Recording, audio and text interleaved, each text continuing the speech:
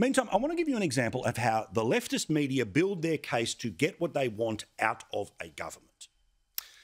Now, the huge majority of people who pay the most tax in this country is a very small number of people who earn over $180,000.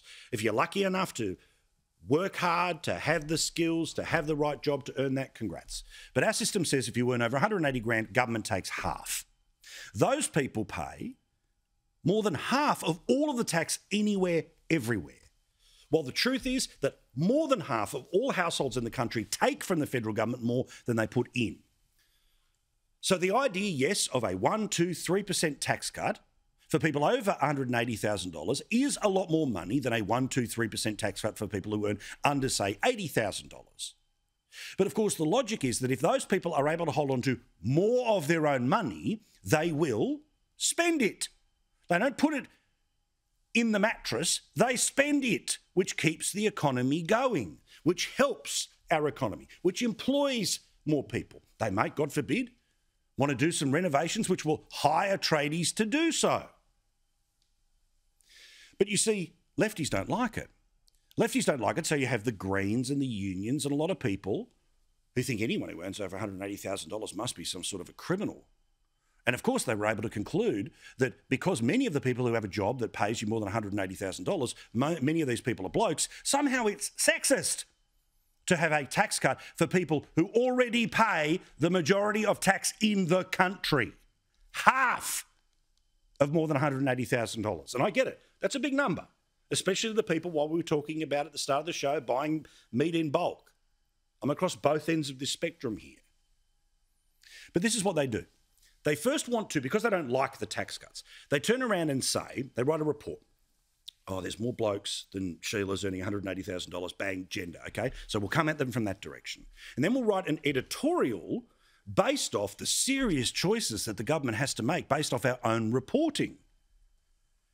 And then we'll inflate the numbers to make it seem like there's a huge amount of money that is going to be robbed from the Australian government by people being able to spend their own money, which of course attracts a GST, which means it comes back to the government anyway. But details, details. We're trying to make a point here. This was in the editorial of the Sydney Morning Herald. News that the final tranche of tax cuts will increase gender inequality. News, by the way, which is in their own paper, and cost $240 billion over a decade. Bum, bum, bum.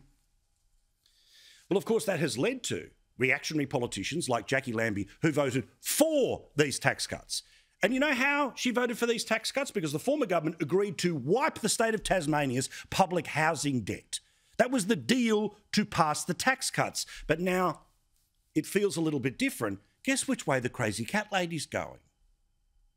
When I made that deal at the time, and also made it very clear in the chamber that if things changed economically, I mean, I don't have a crystal ball, mate, I couldn't see 5 years ahead, but if something terrible happened, if our economy went backwards and we couldn't afford these stage 3 tax cuts, then they had to go. It's as simple as that. And right now, what I'm seeing out there on the streets, mate, with the homelessness, our public hospital system, our public schools, mate, we've got, an NDIS that's going to cost a fortune. We have aged care, $16 to $20 billion worth of tax cuts a year, mate. That's a lot of billions of dollars that we could be putting into those lower sectors. That's a lot of billions of dollars. And despite the fact that I voted for it and did a deal that cost many, many millions of dollars from the very same taxpayers that would be getting the tax cut, screw you. What a classy way to do a deal, huh? Reminds you a bit of the New South Wales government when it comes to stadium upgrades. But anyone can play this game where you take a number that is $24 billion a year, times it by 10 and go $240 billion.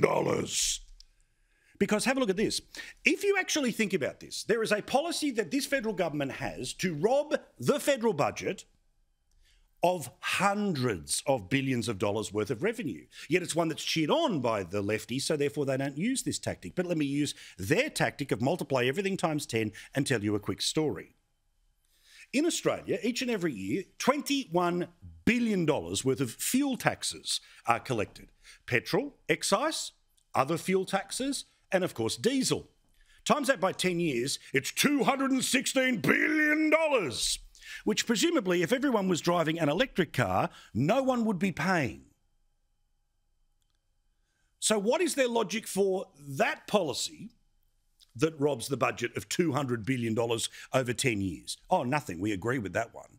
Versus the people who already pay the majority of tax in the country getting a little bit of their own money back to then spend in the economy and get taxes back through the GST.